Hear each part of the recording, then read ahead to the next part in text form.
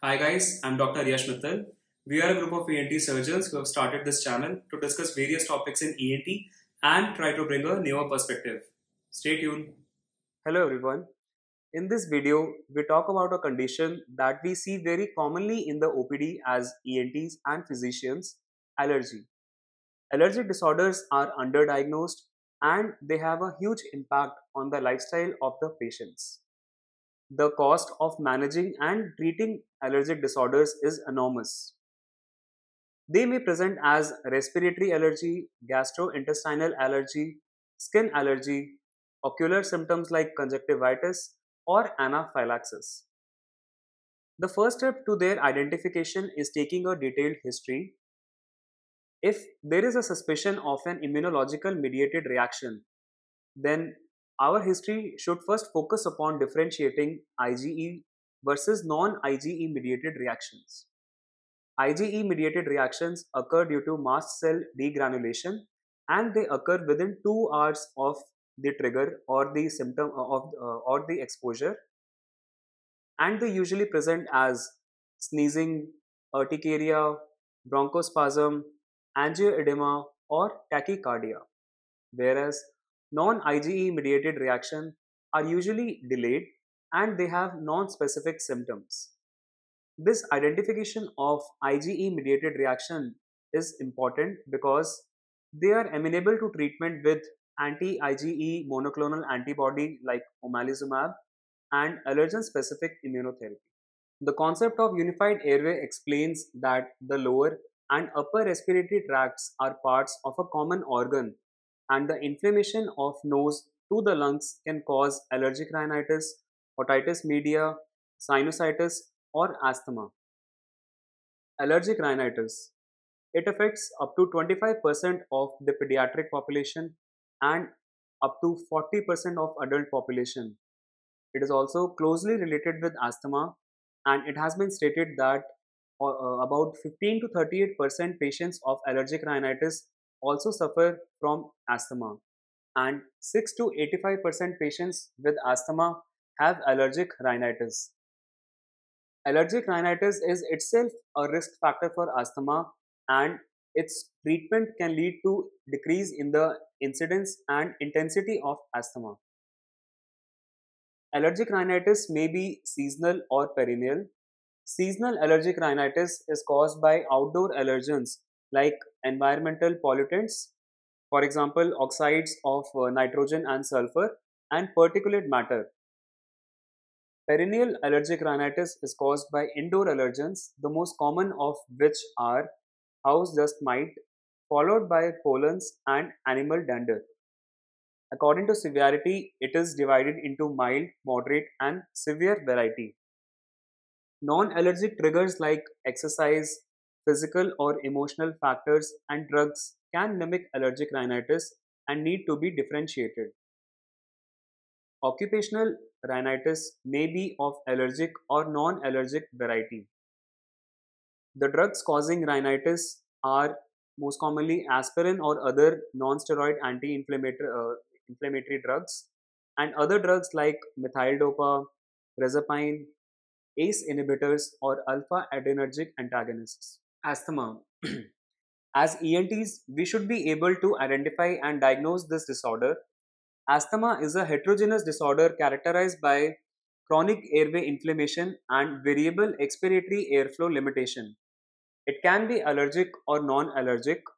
The other phenotypes of asthma are late onset eosinophilic asthma, exercise induced asthma, obesity related asthma, or neutrophilic asthma. The most common presenting complaints of an asthmatic patient are shortness of breath, wheezing, tightness of the chest, or cough. These symptoms are typically increased at night or early morning time, and the triggers include exercise, laughter, cold air, allergens, or viral infections. In spirometry, the expiratory airflow limitation is seen as reduction in the ratio of FeV1 by FVC, and the variable nature of this limitation is signified by a positive bronchodilator reversibility, which means that the FEV1 increases by more than 12% after administration of inhaled salbutamol. A significant increase in lung function is noted after 4 weeks of anti-inflammatory treatment. The other tests which can be done for an asthmatic patient are exercise challenge test, bronchial challenge test, allergy testing, and fractional concentration of exhaled nitric oxide. We'll be discussing these tests in the later part of the video. Food allergy. This condition is enormously underdiagnosed. The most common food items responsible for allergy are cow's milk and eggs. The other common items are soy, wheat, shellfish, etc. The allergy symptoms, which start early in the life, usually tend to go away as the children develop tolerance as they age, whereas the late onset symptoms usually persist for life. Taking a detailed clinical history is really important as we have to differentiate food allergy from other non-allergic gastrointestinal pathologies. Therefore, a chronological relationship should be found out between the allergen exposure and development of allergy symptoms. The abstinence of the allergen should also lead to improvement in the symptoms. Food allergy may present with specific gastrointestinal complaints or non-specific non-gastrointestinal complaints like respiratory complaints, urticaria, mouth ulcers, joint pain, night sweats, etc. As told before, food allergy may also be IgE mediated, non-IgE mediated, or may have combined mechanisms. IgE mediated food allergy presents immediately and has symptoms like urticaria or angioedema, whereas non-IgE mediated food reaction occurs late. It has delayed symptoms like enterocolitis, enteropathy, and pulmonary hemosiderosis. Moving on to the diagnosis. The diagnosis of allergy is confirmed by various tests. In vitro tests like total and specific IgE levels, absolute eosinophil count, and basophil activation tests are available. In vivo testing includes skin tests. Provocation tests include bronchial challenge test, nasal provocation test, and food challenge test. Supportive investigations include nasal endoscopy, radiological investigations, spirometry, and fractional concentration of exhaled nitric oxide. Total IgE levels. They are neither specific nor sensitive for diagnosing allergy. Patients with parasitic infections, immunodeficiencies like AIDS, hyper IgE syndromes, Epstein-Barr virus infection, and rheumatological conditions may also have a raised total IgE level and therefore false positive for allergy. Also, normal IgE levels do not rule out allergy. The only role of total IgE levels from the point of view of allergy is while administering anti-IgE monoclonal antibody, which is omalizumab. Total IgE level is used for dose calculation and to see the response later on. Allergen specific IgE levels. They rule out the false positive total IgE levels unless the total IgE levels are itself very high, in which case the specific levels may also be falsely positive. It is tested using the radioallergen sorbent technique, in which the patient's serum is incubated over a cellulose disc. The disc is coated with specific allergens and the bound IgE from the patient's serum are detected. Although it is a good test for detecting type 1 hypersensitivity, inter-assay variation between different manufacturers is found due to non-standardized testing. Another fact to be noted is that using crude allergens for detecting the specific IgE levels may cause cross-reactivity between different allergens due to common components and proteins between those allergens, and therefore false positives may arise. To solve this problem, recombinant allergens and proteins from the specific allergens have been manufactured. This is known as component resolved diagnostic testing, CRD testing. This concept is also used for skin prick testing. The skin prick test. To understand the skin prick test, we should first try to understand about the two phases of type 1 hypersensitivity reaction. The first phase is sensitization, when the initial exposure of the antigen causes the activation of the T cells. The T cells in turn cause the class switching of B cells, which leads to the production of IgE. During the re-exposure phase, these free IgE in the patient's serum and the IgE bound to the mast cells cause an immediate reaction to the allergen. In the skin prick test, allergens in very small and specific amounts are introduced through the skin, which leads to an immediate reaction in the susceptible individuals. There are two types of skin prick tests, epicutaneous and intradermal. The epicutaneous test involves pricking or puncturing or making a scratch in the skin. The skin prick test should always start with an epicutaneous test, and if the epicutaneous test is negative, even though there is a very strong clinical history suggestive of allergy, in those cases intradermal testing has to be performed. Intradermal testing is more sensitive but less specific and is more technically difficult to perform. So, an allergic skin prick test may be falsely negative or positive. There are several factors which can influence the results of the skin prick test. For example, prior history of medication, age of the patient, the site which is being tested, etc. So, the drugs like antihistaminic drugs can interfere with the results of the skin prick test, and therefore antihistaminic drugs should be stopped a few days before the skin prick test is conducted. The reactivity of the test also depends upon the age of the patient, and it generally reduces with the age. Also, the reaction to histamine is smaller in infants.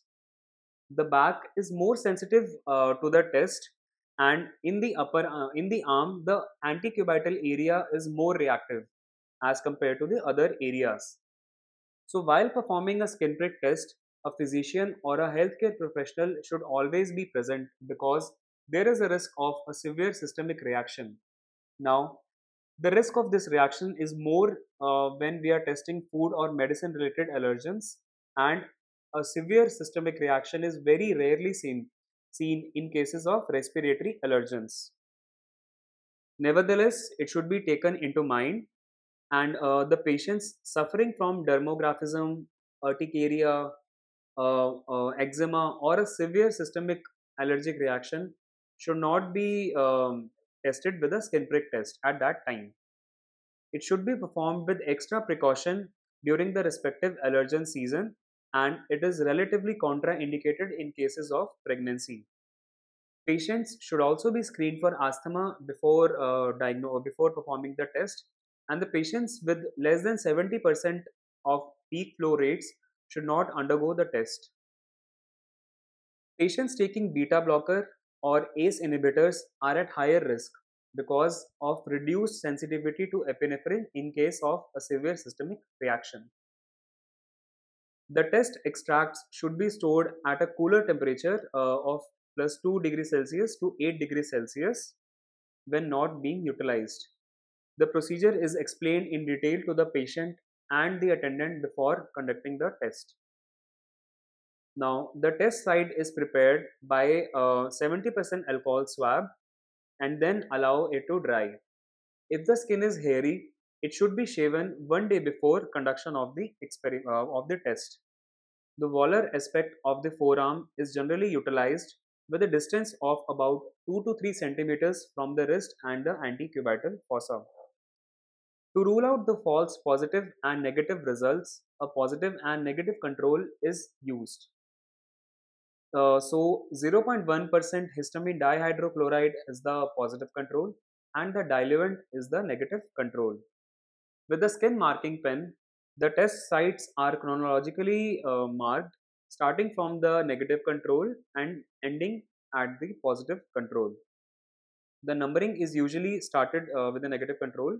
A few drops of the antigen solution are placed over the test sites, and they are very carefully matched with the numbering on the recording sheet. The test sites are swiftly pricked with a skin prick needle, which is pressed lightly against the skin and then is drawn upwards. A lancet, a metallic lancet, can also be used for the same purpose because of its excellent reproducibility, which results in few false negative results. A new lancet should be used for every test site, ideally, to prevent cross reactivity between different allergens. The test sites, including the positive and the negative controls, should be read 15 to 20 minutes after pricking the sites. The negative and positive controls should be measured first. The largest diameter of the wheel of each test site is measured. Another method is to take an average of the largest diameter and the diameter perpendicular to it. A positive reaction is defined as the size of the wheel being more than 3 millimeters. The sensitivity and the specificity of SPT is about 70 to 90% for inhaled allergens and about 30 to 70% for food allergens. The most important tests in the provocation tests include bronchial provocation test. So in this test, methacholine or histamine is administered in the patients. Histamine acts via H1 receptors and it causes an increase in the bronchial and nasal secretions and causes bronchoconstriction. Methacholine acts on the M3 receptors and causes bronchoconstriction. So the effect in the patient is seen and it can be quantified by spirometry. So when is it indicated? The bronchial provocation test is usually indicated when the diagnostic tests like spirometry are not suggestive of asthma, but there is a strong clinical suspicion because of the history. It can also be used to assess the response to asthma therapy and can be used to modify the treatment accordingly. The test is usually not recommended in patients with severe asthmatic symptoms and is absolutely contraindicated in patients with severe airway obstruction. Now, exhaled nitric oxide. So, nitric oxide, also known as NO, is released in very small amounts by the airway epithelium, and the levels of NO are increased with the increase in inflammatory cytokines like IL-3 and IL-4. Now, we know that these cytokines are increased in allergy.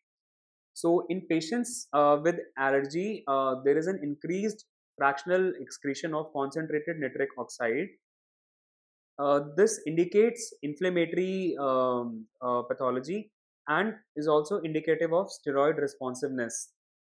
So the patients who are more responsive to steroid therapy in case of asthma generally have higher level of excreted nitric oxide.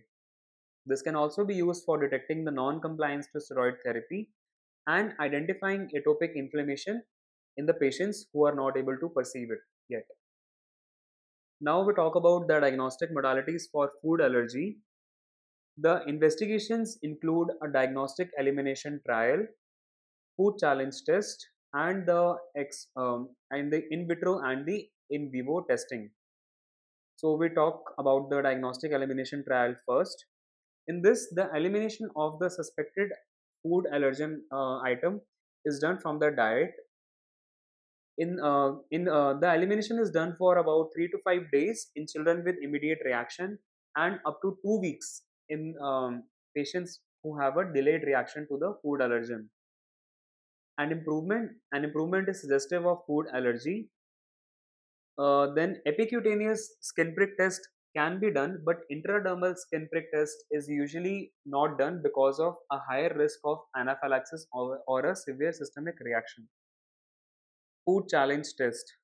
If the in vitro specific IgE levels are negative but the suspicion of food allergy is there, then an oral food challenge test can be done. The gold standard investigation for the food allergy is a double blinded, placebo controlled oral food challenge test. Although blinding is generally impractical, therefore, single blinded or an open food challenge test can also be done.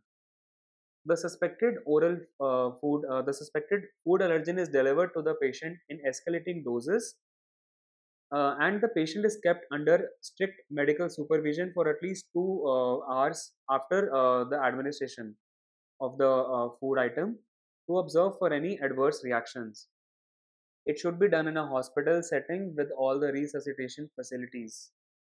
If there is no adverse reaction, then milk and dairy products, if those are tested, can be freely introduced in the diet after 2 weeks.